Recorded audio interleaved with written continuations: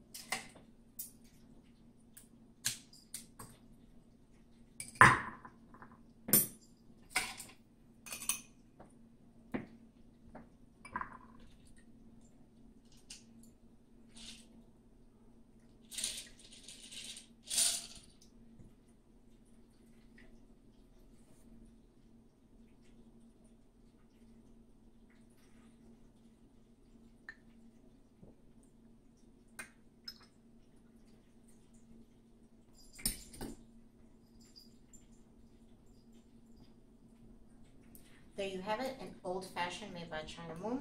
I hope you guys like and then subscribe in the box. We'll talk to you later.